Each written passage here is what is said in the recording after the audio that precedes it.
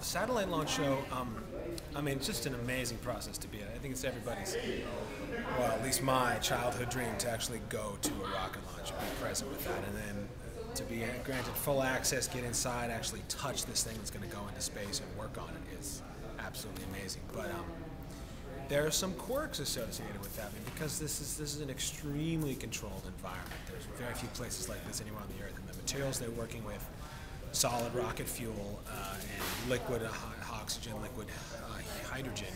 These are extremely volatile fuels. So in order to actually gain access to the sort of inner sanctum sanctorum, the place where we build the rocket, we had to go through some hoops. And one of the things that really came through in the end is that they were willing to grant me access, but they wouldn't necessarily grant the cameraman or sound access. Nobody else could come into some of the really sensitive places with me. So because of my history and some of my personal training and some of the training that I went through there, they were comfortable with me going in, but nobody else. So I kind of became a one-man band there for some of that. And some of the operations were bringing in the solid rocket boosters. This is basically a giant stick of dynamite, right?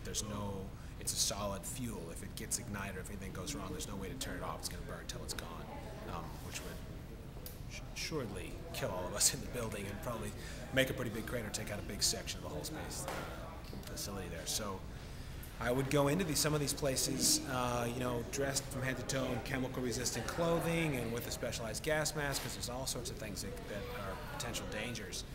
Fireproof clothing, I got everything ready to go, and I would go in with my own camera wired for sound, and I would try to document the process as I'm working, document myself by holding the camera out, document the other guys that I'm working with, and I mean, as a result, a lot of the footage you're going to see in this is pretty jerky, and it's got odd angles, and it has a real sort of in-the-moment danger feel, and that's not staged at all. That's completely real. So you'll see some odd angles, and you'll hear some scratchy audio, but that's because I'm trying to produce a huge amount of this show all by myself from inside these controlled areas. And I just hope people, understand that that's the way it was. They had to go ahead and do it that way because there's no other way to get access. And the alternative is to go home, right? Nobody wants to go home. We want to go inside. So for certain areas of this show on the space station, it's pretty much just the audience and me. We're the only people that get in.